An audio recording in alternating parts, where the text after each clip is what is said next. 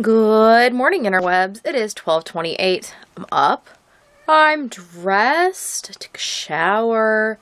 And I'm actually starting to work on the next segment of my cogitation. And it's already feeling smooshy and wonderful. What have I done today? Oh, I listened to a good podcast this morning. I like to give you podcast recommendations of non-yarny podcasts that I like to stick in my ears. This is a audio podcast. And it's called the Unmade Podcast.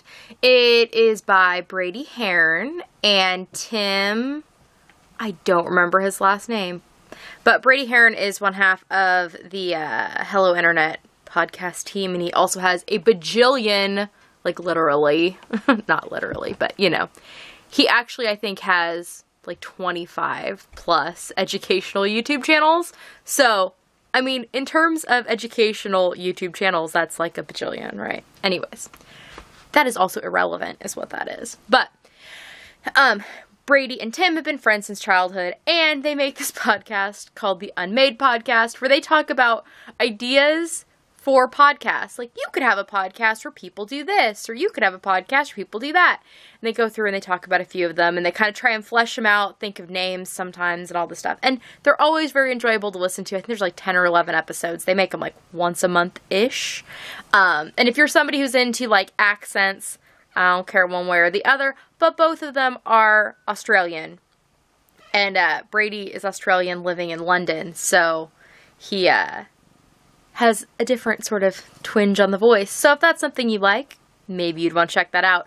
They had a funny thing on the last episode I listened to. They were talking about tattoos. And they were talking about people who get, like, Chinese symbols and that sort of thing. And they were talking about doing tattoos that are things that won't, like, age poorly, right?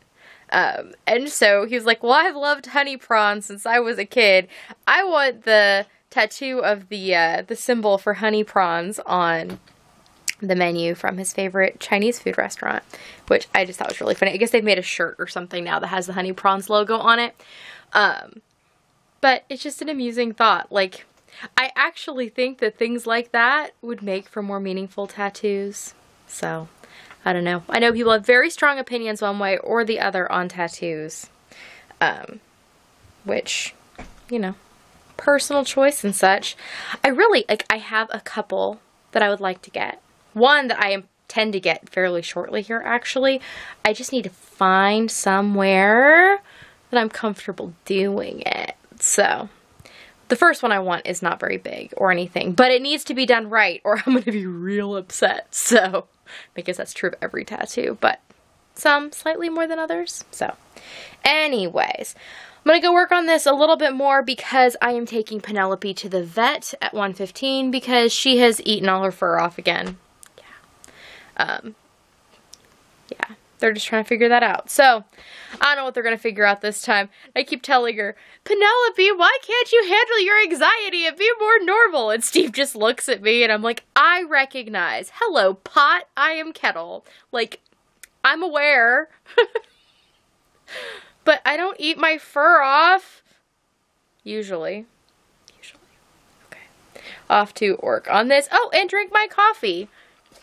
Today I'm drinking my coffee out of my Kansas is my happy place mug. And this is some more hazelnut cream coffee that Steve so kindly bought me at the grocery store the other day because we were running out of coffee. And I was sad and I was going to be grumpy soon.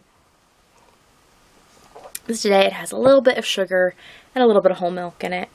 And somebody had asked me, it may have been in my other videos, but anyway, somebody asked me what kind of tea I drink. I don't drink fancy tea. Not because I'm opposed to fancy tea. I just don't have access to fancy tea. And I'm kind of opposed to paying for fancy tea because of the amount of tea I consume.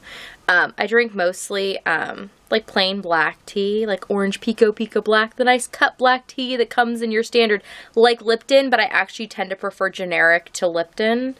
And then right now I'm actually mostly drinking, English breakfast tea that I got at Aldi because it's quite delicious. And I guess my favorite tea currently of like the slightly nicer varieties, I like all the Twinings teas. I tend to really enjoy the Irish breakfast tea is my favorite. then probably English breakfast tea and Earl Grey. And then I was enjoying drinking Prince of Wales, which is another Twinings tea. And I liked the Prince of Wales because it sounded all fancy, but it didn't taste like it. But it was a lighter taste. And I was drinking green tea earlier this week because I was out of black tea on a shelf that I could reach. It wasn't even that I was out. I couldn't reach it. And so I was drinking green tea because I could reach the green tea. Short people problems. Or it's just problems of when you store things like 2 feet from your ceiling and you're only 5'5". You're never going to get there. And sometimes standing on a chair and digging through a shelf just doesn't seem like a good solution. So you wait till a tall person can help you. Okay, I'm going to go work on my shawl.